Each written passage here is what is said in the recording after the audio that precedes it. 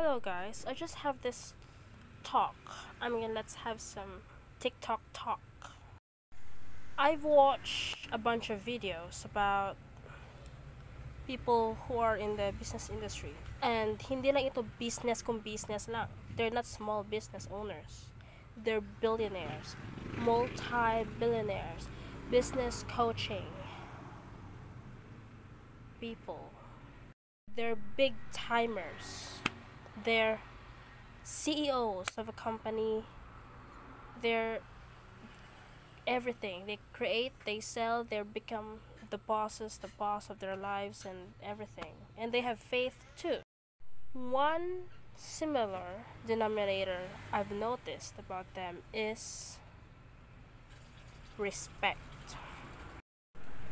Aside of having their faith to God, they have respect. Ito lang ha, masasabi ko. Ang daming mga tao or families, individuals who are into business right now. And kahit kala mo kung anong business, small business, like I don't judge what kind of thing that they do, but what I don't like usually, especially sa mga Filipinos ha, they have this attitude or sense na parang taas kilay kung makaganon sa'yo. Hilas sa Bisaya kumbaga. And then ito lang. If you really want to be successful in your business, you really have these values of yours. You don't need to look down to other people, take advantage of them. Worse, kung sa Bisaya, maruan. If you want to be successful in your business or in your life or in general, you have this attitude, gratitude, faith, and dapat pantay lang tingin mo sa iba. Kasi, how will God give you something big, or how will God position you to a higher position of your life, if you want to be a billionaire, a millionaire, or a CEO or something? If nandito ka pa lang, parang kala mo kung sino ka na. Reminders lang ha. Most people, most millionaires, billionaires I know,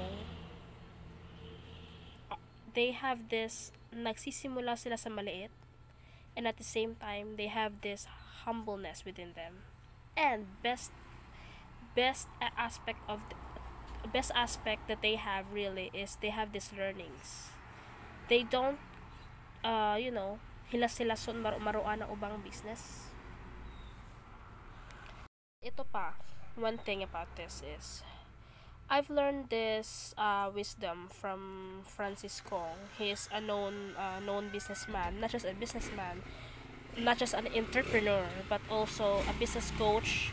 He do classes about people. He help people who want to thrive in their business. And hindi lang siya ang mayaman, pati asawa niya, pati anak niya, pati mga apo-apuhan niya, kung pwede pati aso mayaman eh. This is what I love about them. He is, aside from his faith, being a Christian, he has this wisdom. There are only two types of people in this world.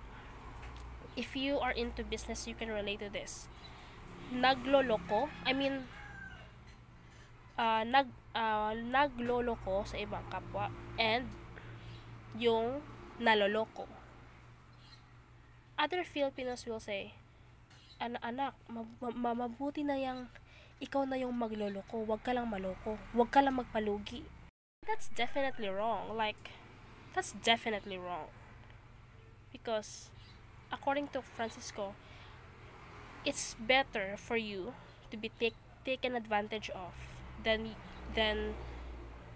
you're doing the wrong thing. Kasi according sa Bible,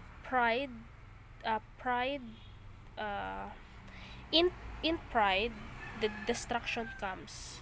So kung if you're kung nasa maliit ka pa na position ngayon, o nasa malaki ka, at kala mo kung sino, kung may pride ka na, at nagloloko ka, at alam mong dinadaya mo yung kapwa mo, beware of this. Destruction comes to your life. So, much better pag pantay na lang tingin mo sa iba. Huwag ka na magloloko, please. That's it.